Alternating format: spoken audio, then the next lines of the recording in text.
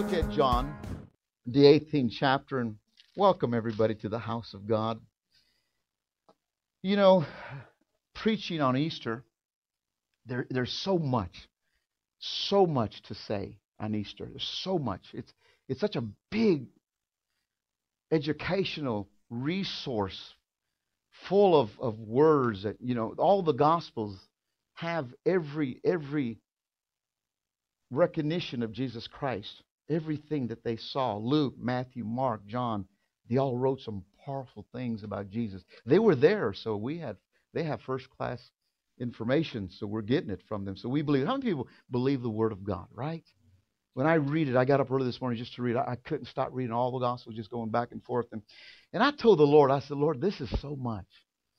There's so much here, Lord, that we can spend the whole day.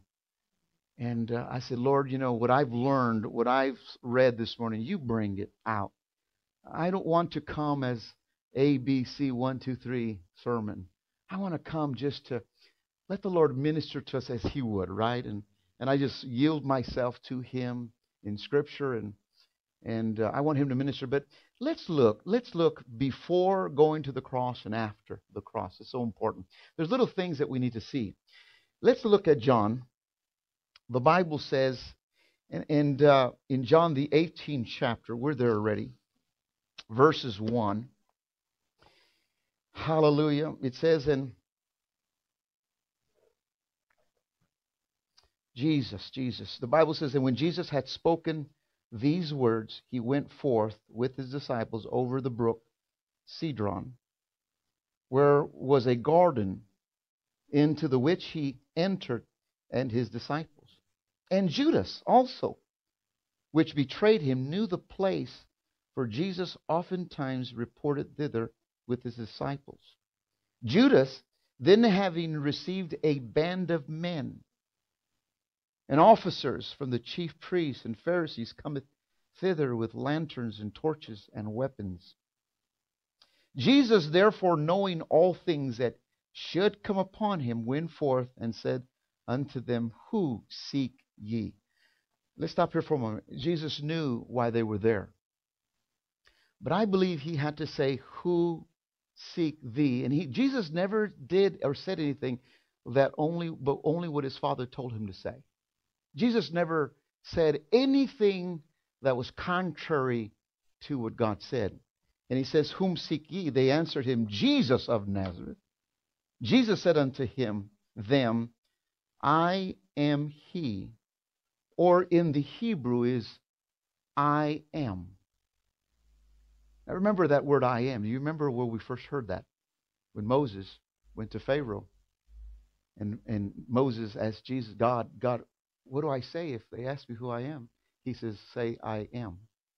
We hear the word I am throughout the Bible. Whenever we hear I am, God speaking, this is God speaking to these men. Now notice this, the band of men that came. Look at it again in verse 3, the band of men and officers of the chief. I want you to understand something. This was anywhere from 300 to 500 men that came at night to Jesus. Now the movies show you a few people coming, but here were 300 to 500 men. You know why 300 and 500 men came to arrest Jesus? Because Judas knew that there's no way they would have been able to arrest this man. There's no way. And in fact, Judas knew that they would never take Jesus, because Judas, as long as he had the 30 pieces of silver in his pocket, he knew he had it, even though they would never arrest this man. Because you remember, Jesus, every time He talked about the Father, there was threats of stoning Jesus. You remember the stories where there were threats that people would stone Him and they could not stone Him. The Bible says that Jesus would just disappear in the midst of them, just walk in the midst of crowds. So there was no way that people could harm Jesus. There was no way that no one could harm. So Judas says, you know what? You're going after a powerful man. You're going after a man that did miracles that God hears and God respects and God honors him. There's no way. So you're going to have to be prepared to put up a fight. The Bible says 300 to 500 men, and the Bible says, and they were armed. That tells you that their deal was to go And their plan was to arrest Jesus, but if they had to kill Jesus, which they never would, if they had to kill the disciples, they were up to this at this moment to bring a slaughter. But notice this. When Jesus said, "Who do you seek?" He had to say this. He had to say this. He said, "Whom do you seek?" And he said, they said, "We seek Jesus of Nazareth." He said, "I am he." And listen to this. Verse 6, as soon then as he said unto them, "I am he," they went back and fell to the ground. 300 to 500 men fell out in the power of God. Now think about the power that was in that garden. The power that was released when he said, "I am." Wham! They all fell out. See, there was no way they could have taken Jesus, but he offered himself willingly. The Bible says that he told Peter, he said, "Peter, listen, I could have drummed God to bring legions and legions of angels to protect me." Now think about how many legions. What is one legion? What is a legion of angels? What is a legion of angels? What is a legion? 6,000. And he says, "I can drum up more than 6,000 angels."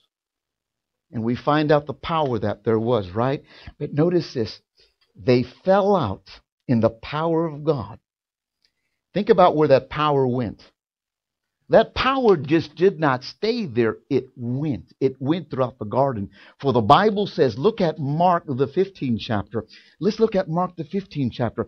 This is something that we overlook when we think about the power that was there in that garden. Mark, the 26th chapter. Hallelujah. Amen. 14. Mark 14. I'm getting excited here. Hallelujah. Amen. The Bible says in verse 51, "Oh, Jesus is so good. Jesus is so good." Say with me, hallelujah. Amen. Hallelujah.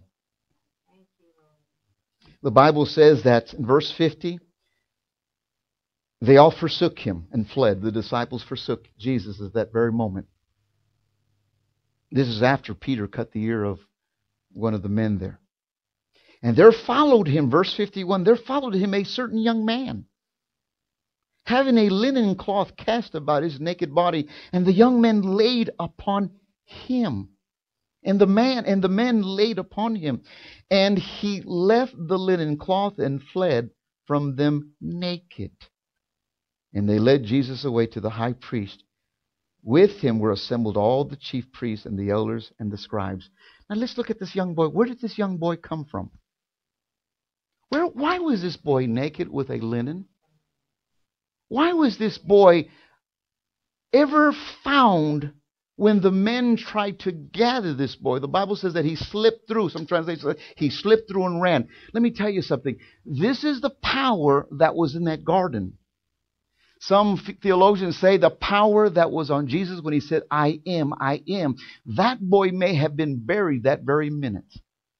That boy may have been buried that very morning. That boy was there. And when he said, I am, think about when the soldiers fell back. They fell back, and that same power that was released from Jesus saying, I am, went and it zeroed in onto a grave. And we find this little boy. You see, no other gospel do you find this, but only Mark. Why do you find Mark?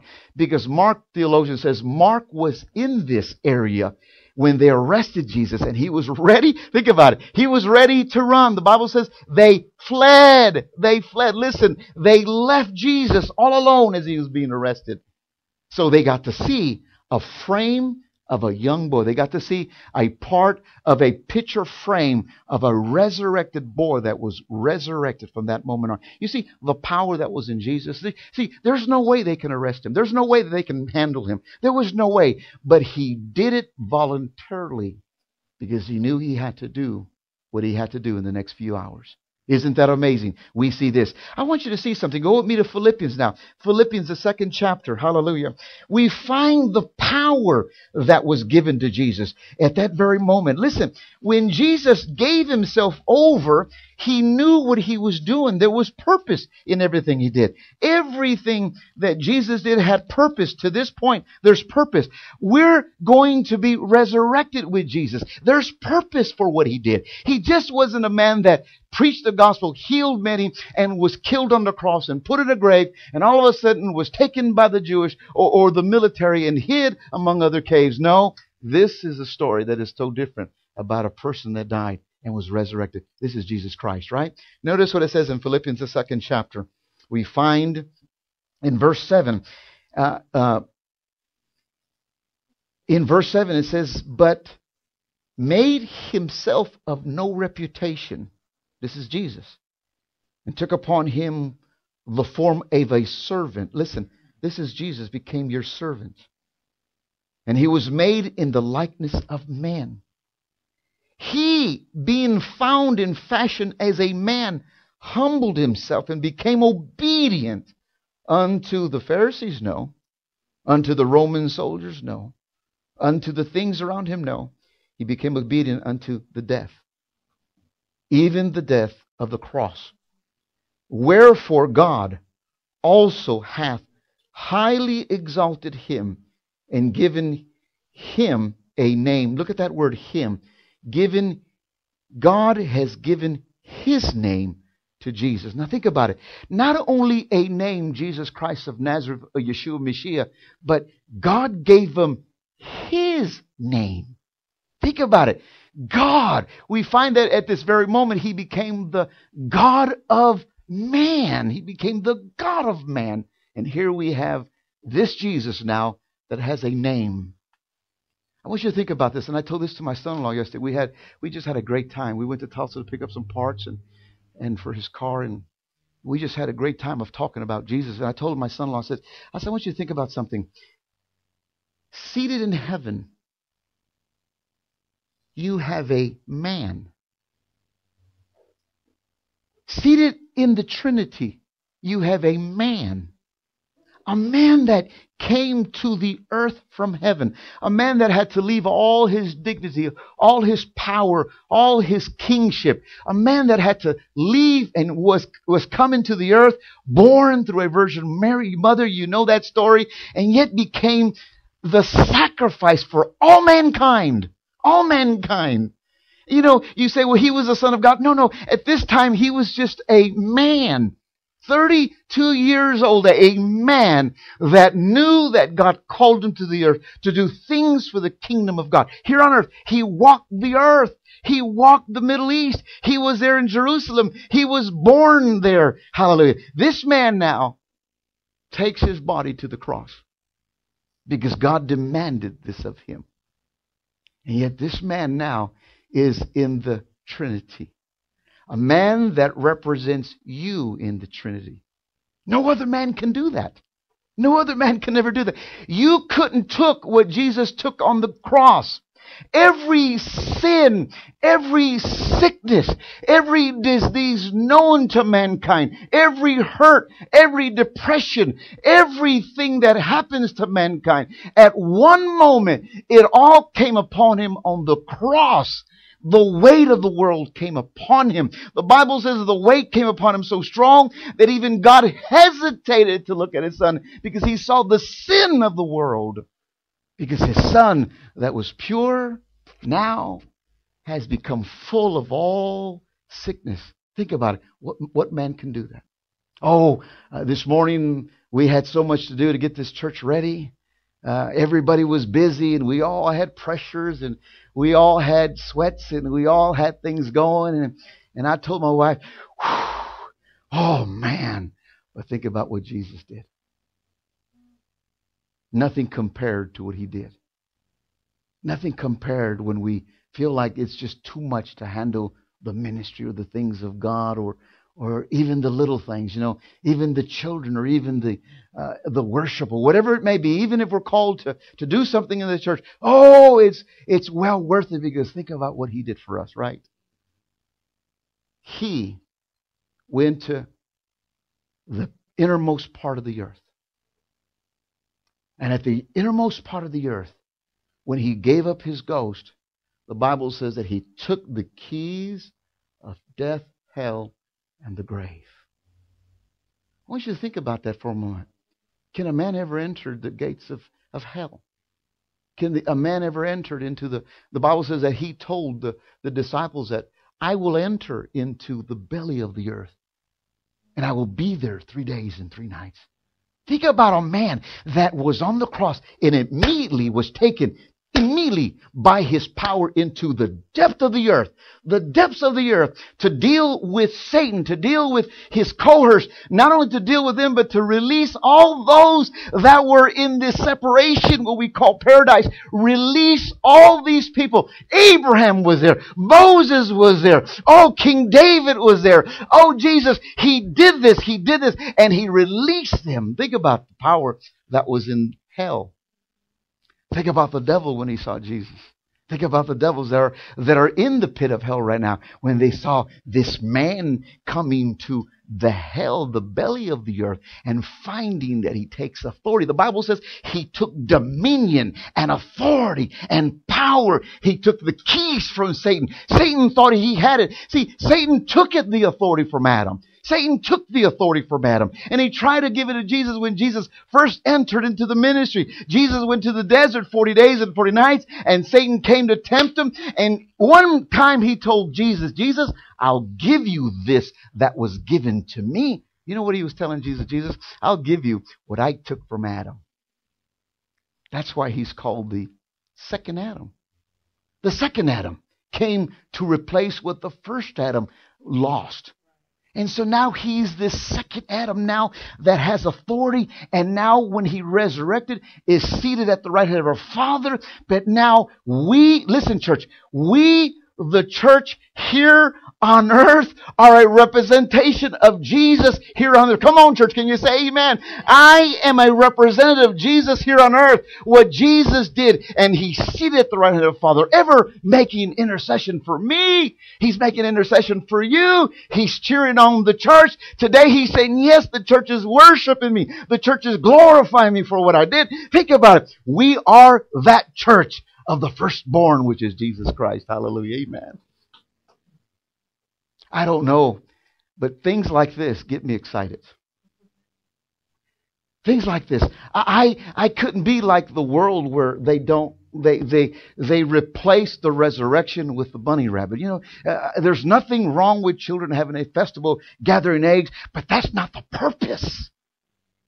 That's not the purpose. Bunny rabbit, give me a bunny rabbit. I cook it over open fire. Hallelujah. Amen. I'll enjoy Easter with Jesus eating a rabbit. Hallelujah. Amen. People, the world doesn't understand it. And yet the church enters sometimes in those arenas where they forget the reason for Easter and they focus more on the big ear bunny rabbit, you see. Now look at this. I want you to look at Matthew 26. Let's look at Matthew 26 now. Oh, he's so good. Hallelujah. Amen. He's so good. What he did for us. Oh, Jesus. Hallelujah. Matthew 26. Notice what it says here. In chapter 26, verse 67. Thank you, Father, for speaking to us.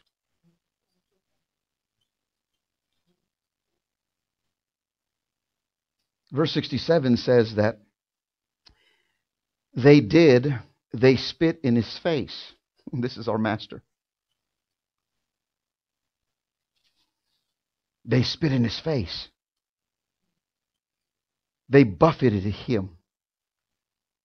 Others smote him with the palms of their hands. Verse 66, they were ridiculing, saying, prophesy unto us, thou Christ. Who is he that smote thee? Now notice this. At this very moment, that was the beginning. That was the beginning of what would come. The smiting and the spitting, the slapping of hands were ridiculed. These were Pharisaical. These were the doctors of the law. These were the teachers of that day, the religious teachers of the day. The Bible says they spit on them. I notice some translation, if you look deeper, it was over 100 people that were in that room. 100 Pharisees, 100 leaders of the religious church at that time. They were there humiliating the Father. They were there hurting him. They were there hating him. But the thing that I want to tell you, they were playing charades with him. This is our Father. This is Jesus at this very moment. But do you know the Bible says that he opened not his mouth? You know why I believe he opened not his mouth? Because the same thing could have happened at the garden when he said, I am he. They would have just fell out in the power of God. He could have easily called angels to defend him at that very moment. But notice this. Listen to this. They smote him. They slapped him. They played charades with him. And they spit on him. You know, to spit on a person, especially a Jewish man, to spit on a Jewish man or any person, it's a high crime. But see, they knew that they had the law with them. They knew that they had the justification, they thought. So here they're playing with him. The Bible says here very clearly that he took this. The palm of your hands. Listen to this. Later on, we find it was the palms, but later on became the fist. Listen, having palms slapped you is degrading enough, but now having a fist beat you and beat you and beat you. You know, we look at the paintings of Jesus on the cross, and it's like a little piece of blood, just a little stream of blood coming down. You know, or, you know, how they depict Jesus on the cross. The Bible says in Isaiah that there was no form in this man. You could not know who he was. The beating was so evil that literally pieces of his face were falling off. Now you think about that. You know, I don't grow a beard and I can't. But if I have long hair and I try shaving with a dull blade, it pulls the hair. It pulls one hair and it hurts. I don't know, guys, have you ever pulled your beard just to, maybe you get a bug in it and you pull it and you feel it? Now I want you to think about it. They got Jesus and they filled their hand with his beard and they pulled it. You know, the purpose of pulling the beard was not to just make him hurt. The purpose of the beard was to pull his face off. And this is what was happening to Jesus. And so we find out that here we see this. Go with me to Luke 22 now. Luke 22. Let's just walk. There's so much. That's what I told the Lord this morning. Jesus, there's so much here, God. There's so much here, and it's all powerful. All your disciples did a great job telling us. But I want you to minister to us the way you want us to, Lord. We want to see this. We want to see this. In Luke 22, verse 63 says, Peter went out and wept bitterly, and the men that held Jesus mocked him and smote him. And when they had blindfolded him, they struck him on the face, asked him, saying, Prophesy, who is it that smote thee? And many other things blasphemous spake they against him. Notice what it says, that they blindfolded him now. Here Jesus is in the blind now. He doesn't know what is coming at him now. I don't know about you, but I want to see something come at me so that I can at least duck. So here they blindfolded him. Now they're ridiculing him. This is what he did. This is a brutal beating. But it wasn't by the laymen. It was by the leaders of those days. It was not laymen of a back corner street that are drunk. These are educated religious lawgivers that assimilate themselves together to do this crime unto Jesus. And I think about those things. I remember in Houston, I saw a police pull over a young man, a big man, and the young policeman couldn't bring him down, try to arrest him. Another cop came. By the time you knew it, there were maybe 12 guys on this little man. But the thing that I saw was, when they had him, they forgot about their responsibility. They became angry. They no longer thought about arresting this person properly, but now they had anger. And when I saw the anger, I saw them. I thought it was way before Rodney King thing. And they beat this guy till, and I was the first one on the street. I was running that freeway, so I had every right to be there. And I was the first one on there. And I remember standing in the background. I couldn't do anything. I was helpless. They were beating just an innocent man for some reason. I don't know what they beat him. But when they started hitting him with the sticks and the things that they had, literally, I never saw a body like that. And it reminded me when I was praying about how this man took that beating. Of course, I don't know what happened to him later on. At that time, it was pretty bad. My brother-in-law knows that the HPDs in those days were real bad. You didn't mess with them. But the thing about it is this reminded me what they did to Jesus. Legal people that had the right according to their law. But then they were ignorant of that, right? So we find that. Go with me to, let's look at the 23rd chapter. Are you there at the 23rd chapter? Verse 4. Look at verse 4. And then said Pilate to the chief priest, to the people, I find no fault in this man. And they were the more fierce. Verse 5.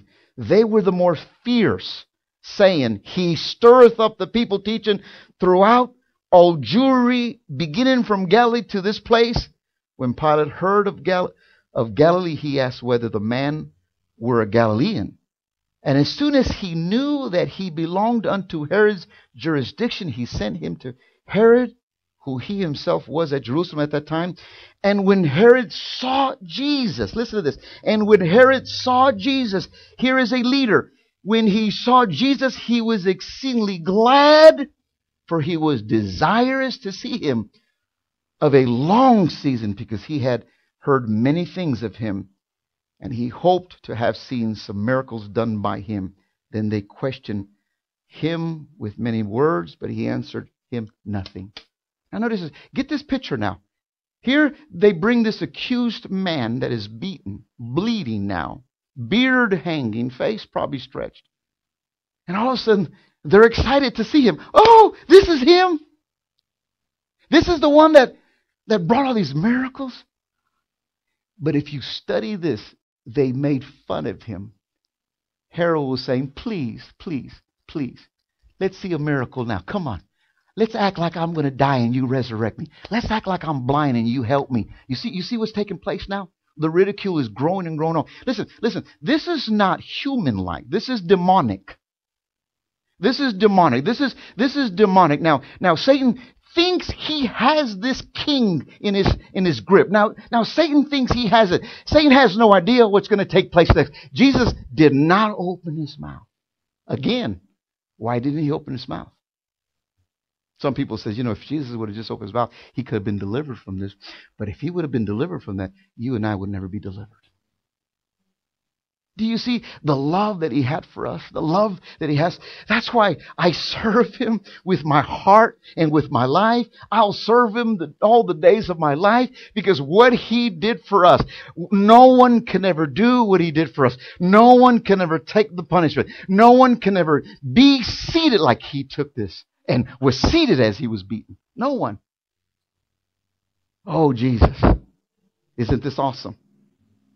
Herod at this time and Pilate, they were joyfully seeing Jesus, but they really started mocking him. Some translation says they started playing like children. Charades to the king. Pastor, why are we doing this? Because I want you to see what your king did for us. When you think you can't do it in worshiping God, think about what he did for you. When you think it's ridiculous, when the whole world is doing other things, typically against the stream of the Word of God, think about what he did. When the world starts using Jesus Christ as a cursing word rather than a worship unto him, and we don't think nothing of it, think about it, what he did for us.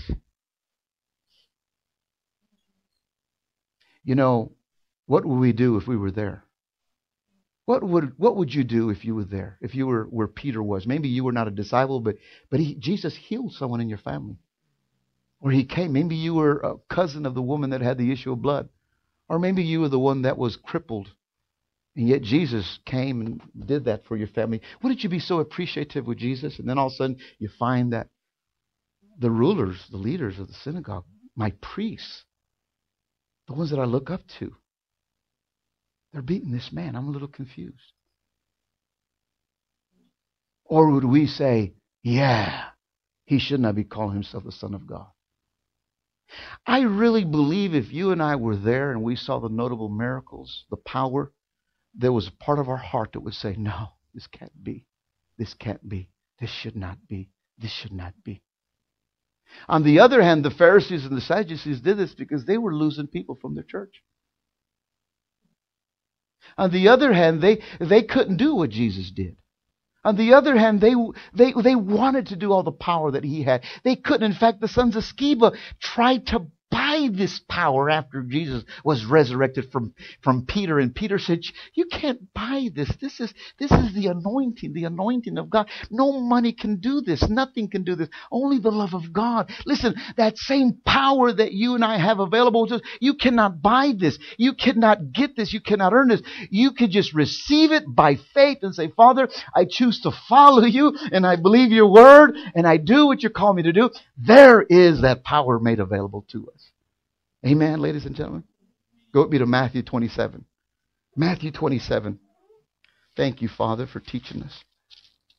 Matthew 27, the Bible declares, again, we find the gospel of this particular disciple. In Matthew 27, verse 24.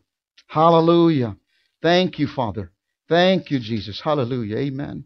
Verse 24, then Pilate saw that he could prevail nothing, but that rather a tumult was made. He took water and washed his hands before the multitude, saying, I am innocent of the blood of this just person. See ye to it.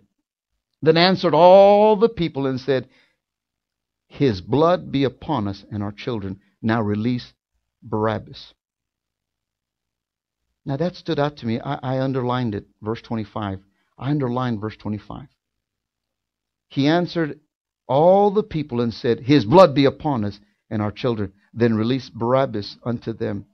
And when he had scourged Jesus, he delivered him to be crucified. Now notice this. Who's Barabbas? You know what Barabbas was? A murderer, a thief, a stabber in the back. Barabbas brought hell to the city. But the thing that I see is they'd rather have Barabbas loose and the blood of Jesus upon them. See, they didn't realize what they said, let his blood be upon us. They didn't realize that truly his blood was going to be upon us. Truly his blood will be upon us. Today we took the communion, recognizing his blood and his body. Truly that is the blood of Jesus upon us. But they had no idea. You know what they were saying here? They were saying, we want him dead. We want Barabbas. We live better with Barabbas than this Jesus of Nazareth. Let his blood be upon us. Listen to this. Many scholars said that when they released Barabbas, the crime increased more than it was. There was more crime. There was more murder. There was more thievery. There was more bloodshed. And they knew. Think about later on, if you were a father or mother, think about your children today. If you were a parent in those days, knowing that Barabbas was running wild in the streets, and you just decided to let Jesus be the one to pay the price and let this murderer out, think about your decision making at that very moment. And here Barabbas is running wild. And here is Jesus now. Jesus going to the cross for us. Right? So we know that picture, right? Now, let's look at John the 19th chapter. They put Jesus on the cross now. Right? The cross signifies so much. Things happened way before. Remember the path that he took to Via Dolorosa, to the place of the skull? That was so much there. That was powerful. That's so much. So powerful that we find this. But notice in John the 19th chapter, verse 30, we find this, and I believe that we're going to stay on here from this moment on. When Jesus, here's Jesus on the cross, in verse 29, there was set a vessel full of vinegar, and they filled it with a sponge of vinegar, and they put upon hyssop and put it to his mouth. This is a form of anesthesia. This is just a form to help him. He's in pain.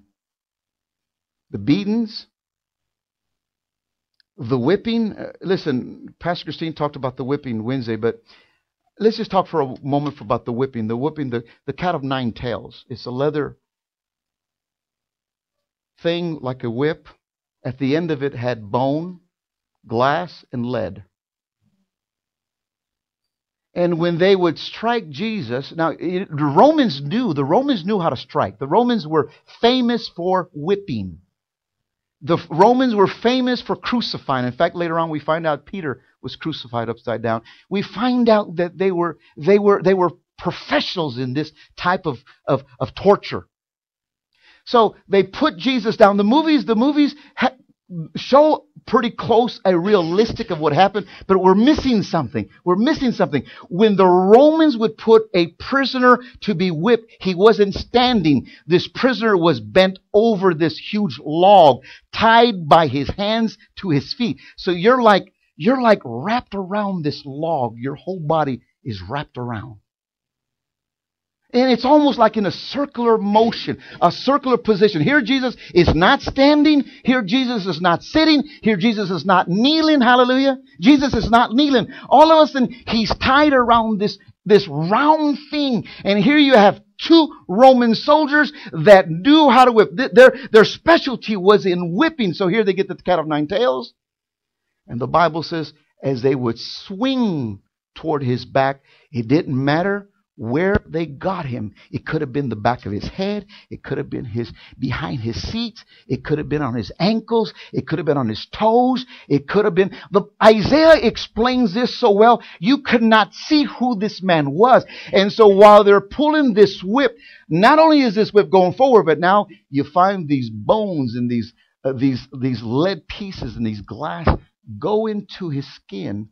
And they pull back. Now notice when they're pulling back, they're not only stripping skin, now they're pulling tendons. Not only are they pulling tendons, they're pulling muscle now. I want you to think about, what if one struck his eyeball and pulled it?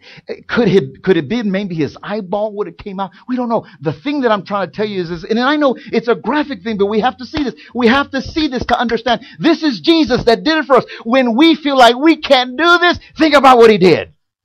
When we feel like I don't feel like going to church, think about what he did. When you feel like, I don't want to, come on, church. Think about what he did. This is why we stand before his presence, worshiping him, because he did it all for us. Come on, church. Hallelujah. Amen. 19, John 19. Look at John 19. Hallelujah. Amen.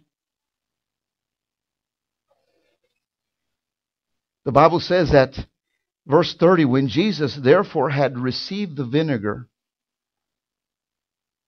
this concoction, he said, it is finished. And he bowed his head and gave up the ghost. The Bible says that he voluntarily gave up his spirit. The Jews, therefore, because it was the preparation that the body should not remain upon the cross on the Sabbath day, for that Sabbath day was a high day, besought Pilate that their legs might be broken, that they might be taken away. And then we find out that they broke the legs, but when they came to Jesus, they could not break them, right? But let me go back to that word, it is finished. That word, it is finished, is telestai. Telestai. That word telestai, listen, that word telestai means it's paid in full. Now notice this. If you lived in these days and you took an animal to be sacrificed for your sins for 1 year, as we know, and they would cut the bull or the calf or the turtle dove or whatever you brought to the temple, there was a shout that the priest would say. The priest would say this in the temple. He would say these exact words, telestai. He would say, it's finished, it's paid for. But they would say it to the point where they would scream it loud, where if you were outside the temple, you would hear him say, it is finished. If Jason was to bring a calf and ask for atonement, and he brought it to the priest, and the priest took this calf and cut this calf and took the blood and went into the Holy of Holies, then you would hear the priest say, "It's finished!" At that very moment, Jason would say, "Oh yeah, I'm forgiven, I'm forgiven, I'm forgiven." There was joy in Jason's life. There was joy in his family. It was joy in the Gonzalez family that, oh, he did it. Yes, he did it. But the only thing, it was only for 1 year. So after that year was over, we would have to prepare again. Now I want you to think about this. Hundreds of years now are going by, and your generation is hearing, "It is finished. It is paid for."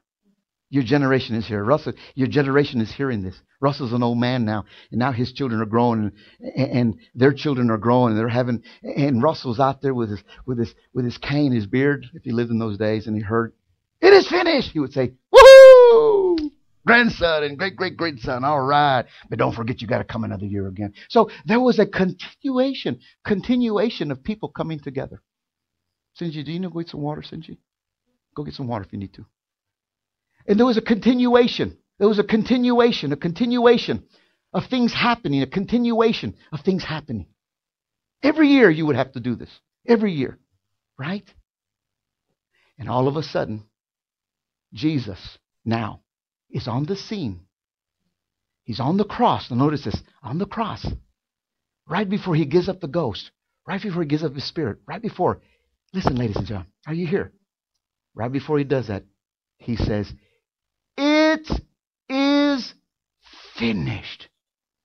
It wasn't a shout that a hurting person can do. It was a powerful shout. Some authors, some theologians said this power was so strong from him that it was not an average voice. It was not an average voice that came from a hurting man. It was a spirit call that came from his innermost being to say, "It is finished." But notice what he said. The word "it is finished" is this. Listen to this. It's accomplished. It's fulfilled. It's all over with. It's paid in full. But notice this. If you look at that word, "it is finished," he's simply saying finished because the Father requested it. It is finished because the Father requested it. Come on, church. He saying these things meant so much. Think about it. We find out that Jesus, being a priest unto many, gave his life now. No longer was the priest needed to take the blood of a lamb to the sacrifice. He was the priest. He was the prophet. He was the healer. He was the deliverer. He was the giver, the life giver. Now he's on this cross. And the thing that he shouts from coming from heaven, "Father, it's done.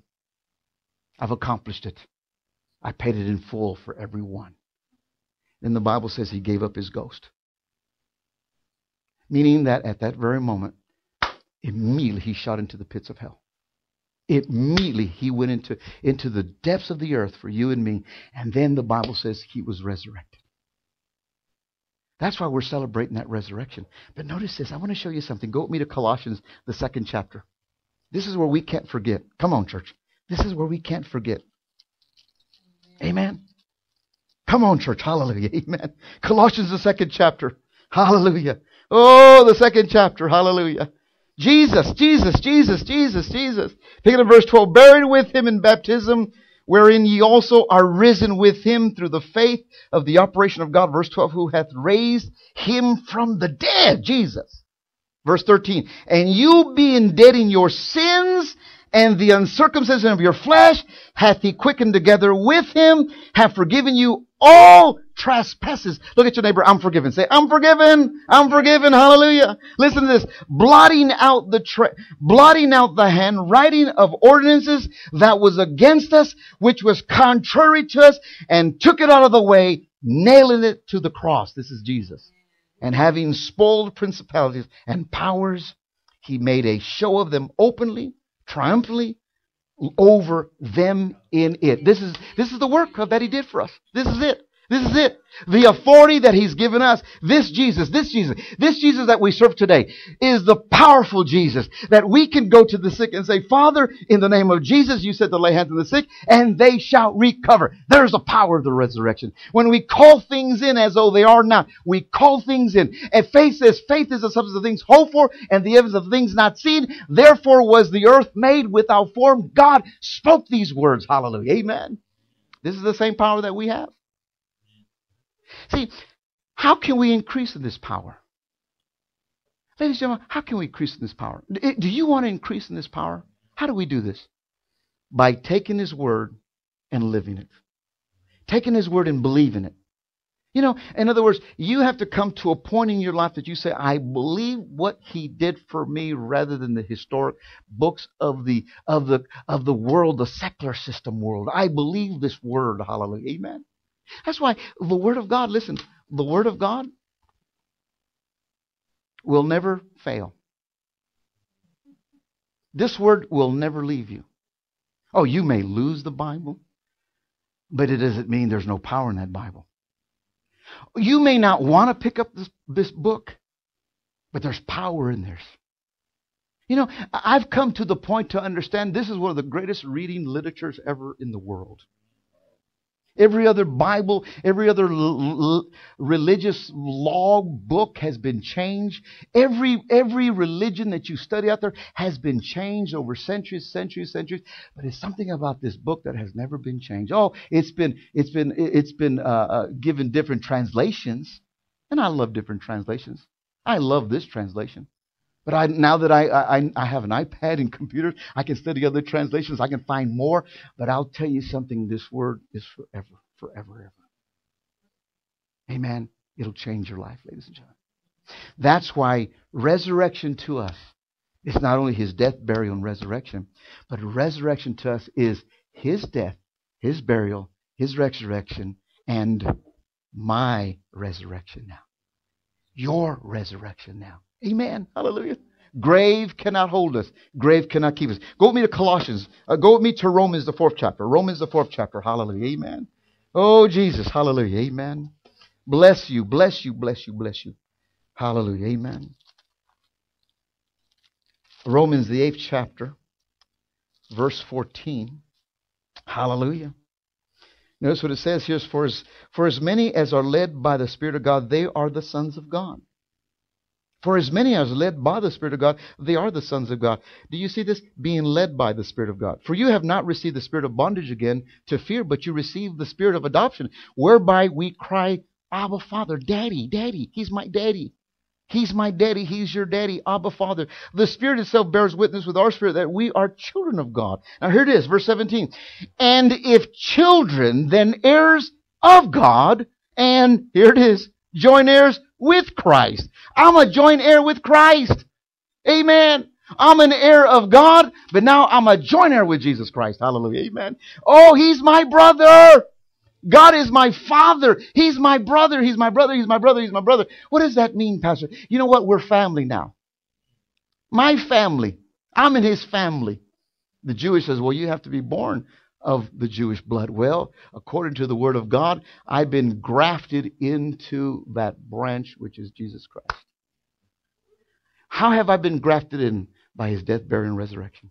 I received Him as my Lord. Hallelujah. God, Elohim, is my Father. Hallelujah. Amen. Now I am heirs with Him, but now joint heirs with Jesus Christ. How is that possible for me to become joint heirs with Jesus?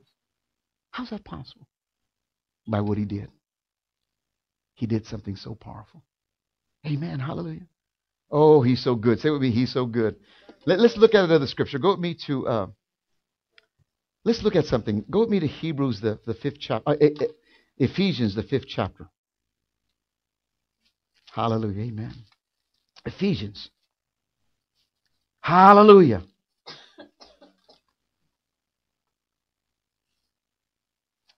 Praise God. Give me a moment. Let me find it here. Ephesians, the 5th chapter. Verse 30. I want you to see this. Verse 30. Hallelujah. Verse 30.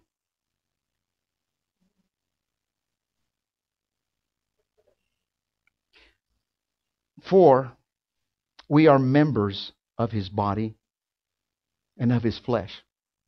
Get a hold of this. And of his bones. Wait a minute.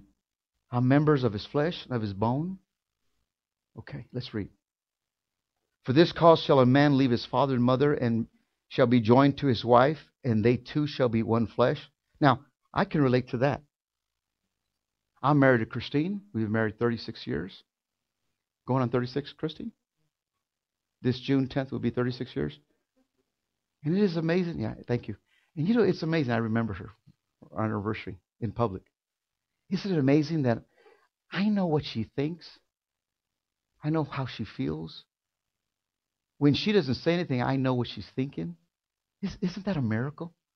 Married couples, do you know what I'm talking about? Has that happened to you? You can read your wife and she can read you. Now, this is yes for you that are bold to say yes, and this is no if you don't know. Amen? Amen? Isn't it true? I mean, I can say, honey, let's go buy this for lunch. She says, oh my God, that's exactly what I wanted for lunch. I know. Honey, I'm going to do this. Oh, that's exactly what I was going to say. Amen. To me, it's a miracle. Can y'all say amen to that? It's a miracle. Ladies, if your husbands don't know what you think, then get on them. Amen. And husbands, if you don't know if your wife doesn't know what you think, get on them, right? No. It's a miracle. We can't explain it. It's unexplainable. There's something about when Christine left her father and mother and joined on to me, he made us one flesh. She's bone of me and flesh of me. It's a miracle. It's hard to explain. Why do we find the enemy so destroying marriages today? Why do we see that? Why do we see the enemy trying to rip apart the flesh? Why? Because it's symbolic to Jesus. Husband, take care of your wife like you would take care of the church of Jesus Christ. Wife, take care of your husband because he is the head of the home, not being superior, but being respected under God to lead you into worship. Come on, church. Now, let's read this. It's amazing how we're seeing something. For this cause shall a man leave his mother and father. I remember that day that Christine and I became two flesh. This is a great mystery, Paul says. But I speak concerning Christ and the church. I'm speaking Christ and the church. Nonetheless, let every one of you in particular so love his wife even as himself, and the wife see that she reverence her husband. Why? Because he's speaking in relations to the church. When you see a married couple, you see the unity that's it. It reminds us of a church in Christ. Listen, Christine's my wife. I cannot go to her one day and say, oh, here's my ring. I never want to be with you again. I can't do that. That'd be ridiculous. That'd be the worst thing I can ever do. That is suicide. That's death. That's demonic, right? We can never do that. Now, he's saying, I'm not talking about the marriage. I'm talking about in relationship to the church in Christ. How do we love Christ? We love him through the church. Listen, ladies and gentlemen, get a hold of this.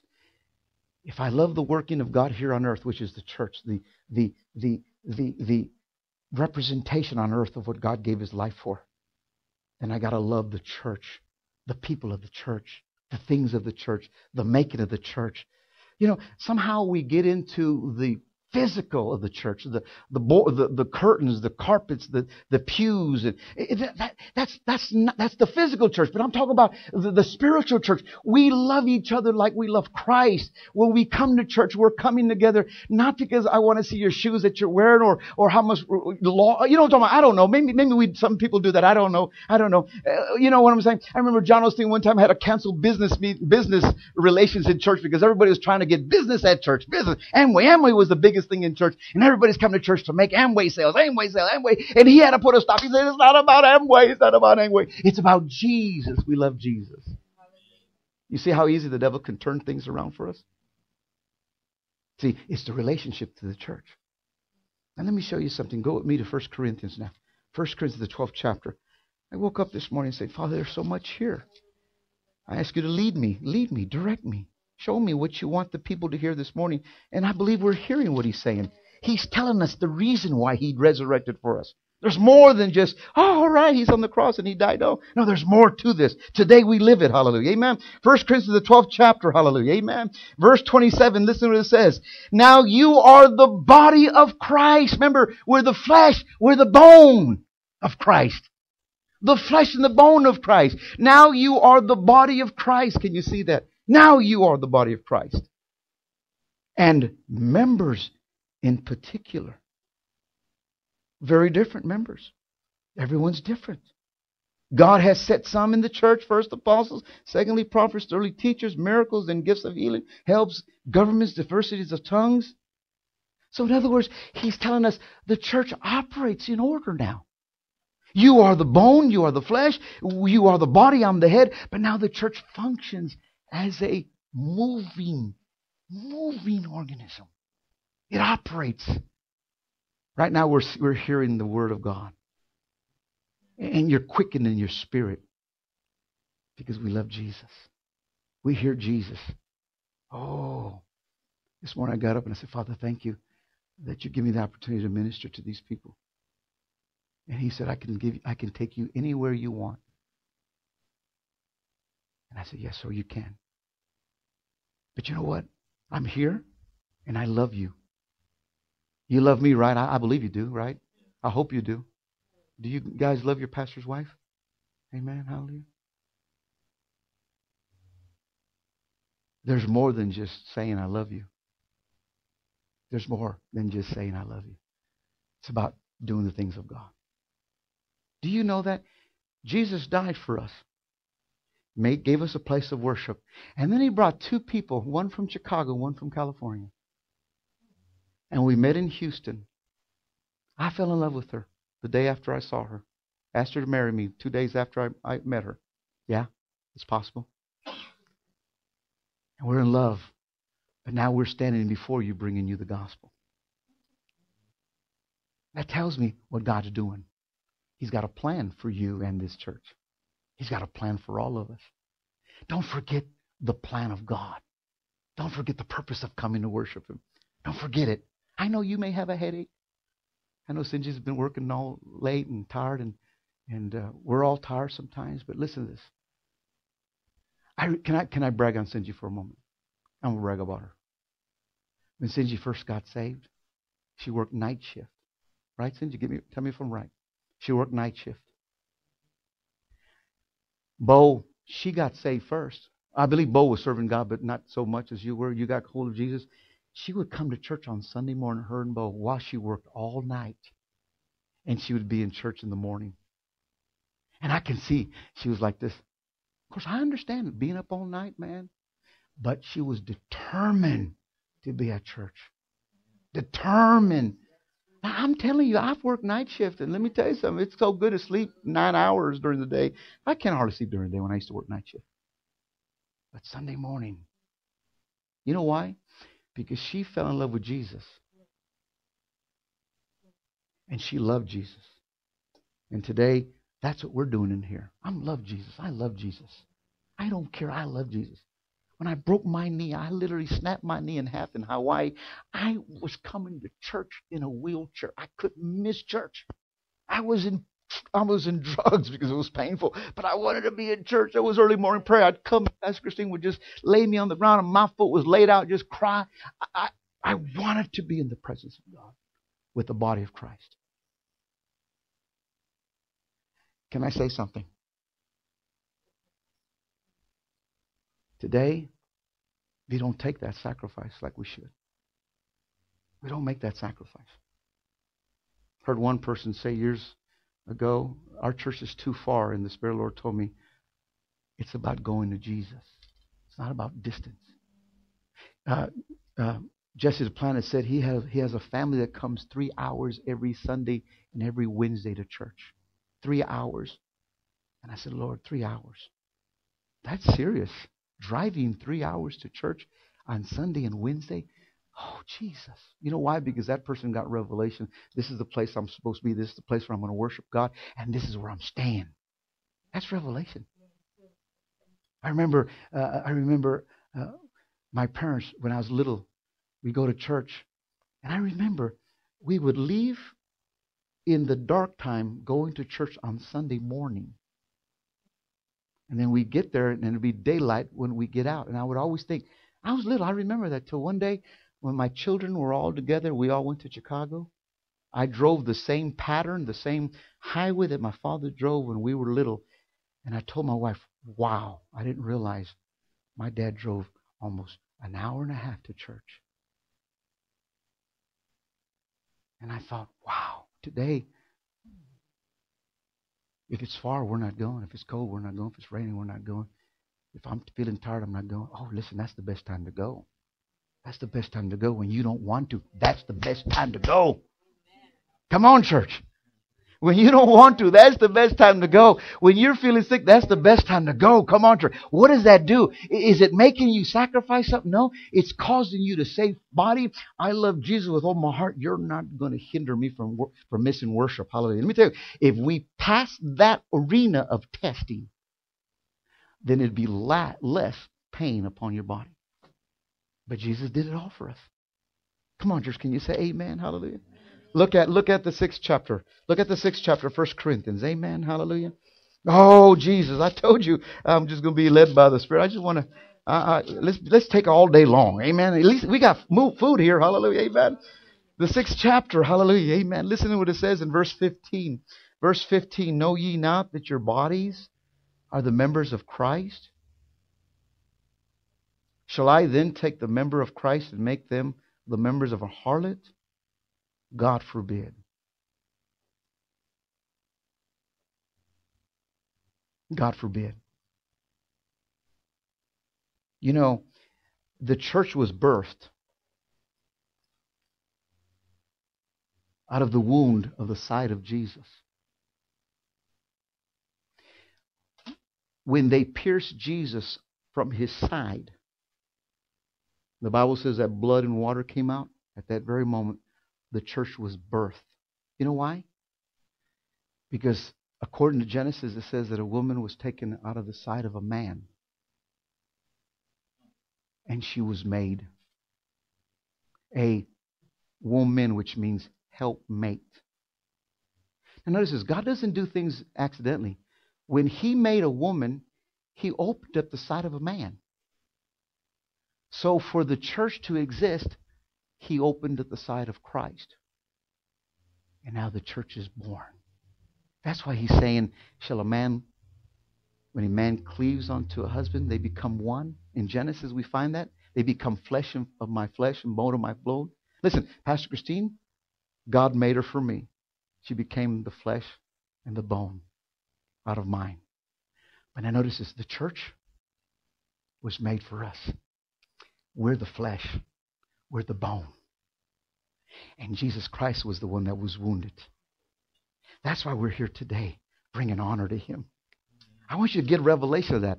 When you bring worship unto the Lord, listen, the church is the called out ones, the ecclesia. I know we're meeting in this little temporary building, but that's not the purpose. The purpose is we're gathered to worship him. I thank you for calling, accepting the call to come worship. Thank you. Let me just go further. Thank you for being part of this vision. Thank you for being part of this house. Thank you. But it's not about your pastors. It's about Jesus. It's about Jesus. Brought us together. And think about it. He formed us to worship together.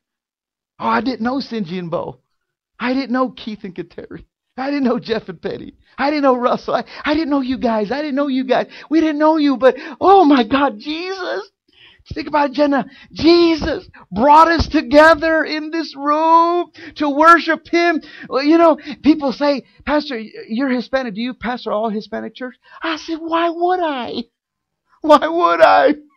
You ought to see our church. We're people of different nationalities, different colors. I tell them, we're a church like heaven's going to be. Hallelujah, amen. Like heaven's going to be. Hallelujah, amen. Your pastors get that all the time. Also, where's your Spanish church? I said, why do you say I'm Spanish? I'm Native American. I'm Filipino. Amen. People don't know what I am. I was in San Jose. They thought I was Filipino. I was in Alaska, they thought I was Native American. When I came to Oklahoma, they thought I was Native American. They asked me, what tribe are you? I said, well, praise God, the tribe of Judah. Amen. Amen. Praise God. Hallelujah. Amen. But see, Jesus did that. This morning, he did that. That's why we celebrate the resurrection. Every time we come to these doors, we celebrate the resurrection. We celebrate Jesus. It's about Him. He takes this podium and speaks what He wants to.